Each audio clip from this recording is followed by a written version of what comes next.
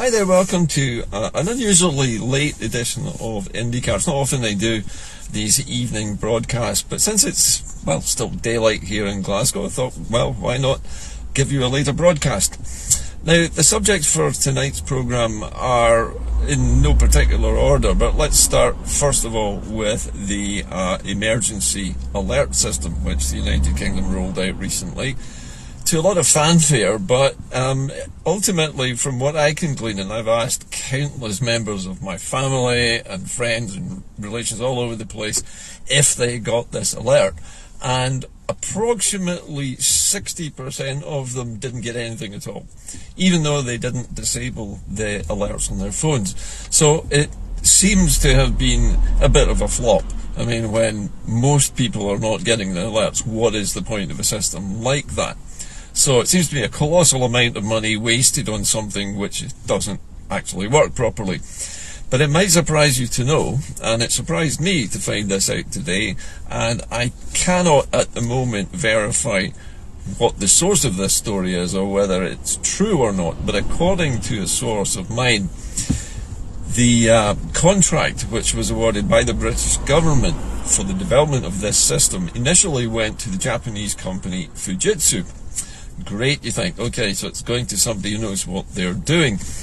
But no, that's not quite what happened. Fujitsu apparently subcontracted the creation of this phone app system to a British company called INFOSYS. Now, INFOSYS just happened to be owned by Richi Sunak's wife.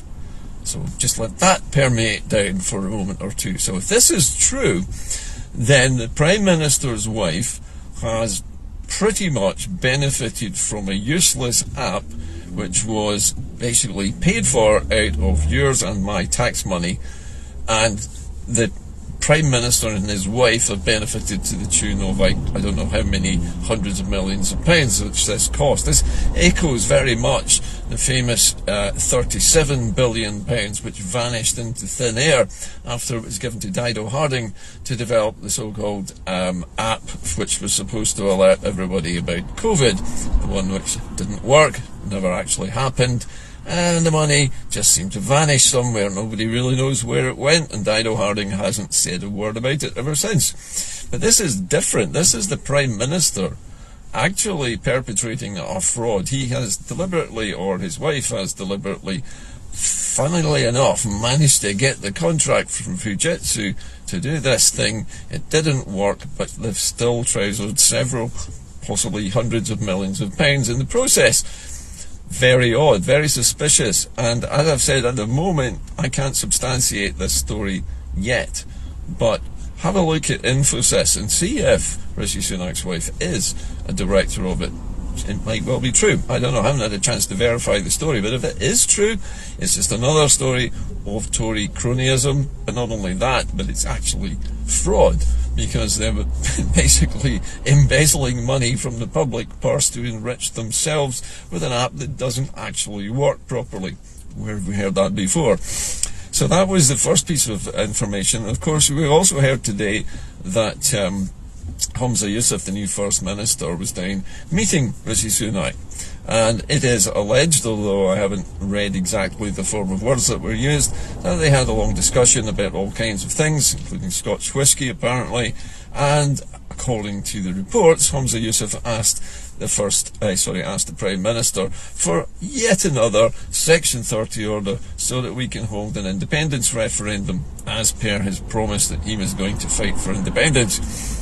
Strangely, we have not heard a single word from the so-called Independence Minister, who was appointed by Humza Yousaf in the first day or two of his new job as First Minister. So the Independence Minister hasn't said a word about this. We haven't heard yet what the Prime Minister said in reply to this question, but I think we can all guess that it's probably not yes, of course you can. The British government is never, ever, ever in the rest of recorded time ever going to agree to a Section 30 order. Anything which threatens the existence of the precious union is never going to happen. So I think Humza Yousaf is being disingenuous when he claims that he's fighting for independence. He's going through the motions of appearing to fight for independence, but we all know that it isn't going to work. We really want to know what he's actually going to do to get independence through the ballot box, because that's the only way we can do this. So I am waiting to hear with bated breath at some point, hopefully in the next term of his government, what he's going to do, because at the moment there is no plan at all, zero, zilch, nothing. And despite the fact that some people are rejoining the SNP, other people are saying they've left and they're not coming back, the figures for the SNP's membership have dropped, although they have bounced back a little bit today, possibly by another 1,000 people or so, which is good. It's nice to see that people are going back to them if they believe that the SNP is actually trying to get independence. But the fact of the matter is they are the only party which can deliver an independence vote of any kind. And until Humza Yousaf actually starts saying something about that, nobody is really going to be putting their shoulder to the wheel to actually campaign for it, at least nobody who is a supporter of party politics, at least. And that brings me to my last piece of news today, and I've just heard from Salvo that the first Glasgow Hub meeting is to be held in the Baccus pub in the city centre of Glasgow on the 6th of May to coincide with the new hat for King Charles being presumably stuck on his head. So I think, we're looking now at the birth of a new type of liberation movement, one which is not party political, one which is led by people. And interesting, I was looking at the way the Salvo Hub and the Salvo organisation is actually constructed and the way it is led. And it's not led by a single person. It is led by a group of individuals. And everybody has a role in this. But nobody is the overall sort of leader of this organisation, and I think that is a very good idea. The last thing we want is a single person attracting all the fire of the British media. So it's good that we have multiple leaders, but it's also a democratic organisation. It's also free to join it, and you can also join and become part of Liberation Scot, which again is a free organisation. And Liberation Scot is promoted. It's a part of Salvo's work.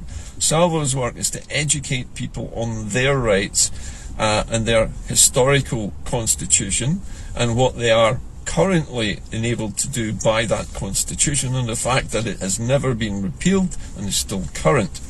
The second part of Salvo's activities is to encourage people to join Liberation.Scot. Now, Liberation.Scot is a people's liberation movement. Now, rather than saying we want independence, we're talking about liberation, because according to Salvo and the way that they have presented the facts of this and the history of Scottish nationhood and the history of the Union, that Scotland isn't in the Union of Equals. It's not a voluntary union that we're in. It was basically a hostile takeover. It was an annexation. We were forced into the Union. There was no democracy involved in it. None of the population got a vote in it. And according to the current political climate, we're not going to be allowed a vote to leave it either. So it is definitely not a union in that sense. We are not part of a family of nations and we're all equal. We're very much not equal. None of the Celtic nations have equal rights in the Union. But what it is a political union.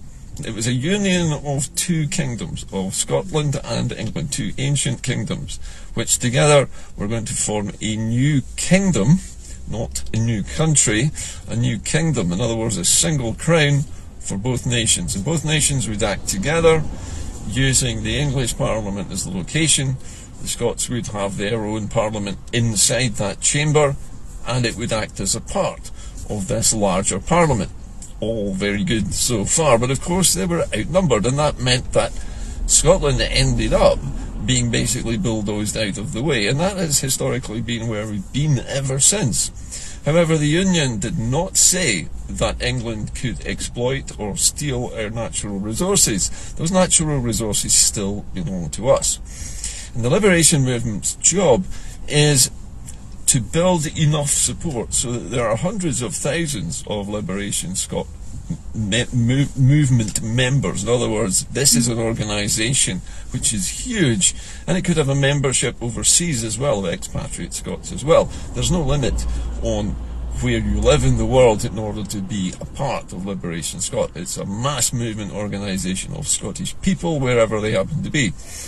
And the idea is to present our right to self-determination to the rest of the world, to the United Nations, to the International Court of Justice, to the European Union, and everybody else in these large multinational organisations, to claim our right to self-determination and to make sure that we are allowed to exercise it in the most basic forms, because the United Nations Charter, all the countries which sign it, including the United Kingdom, accept the right to self-determination. They have to, or they're not allowed to be members.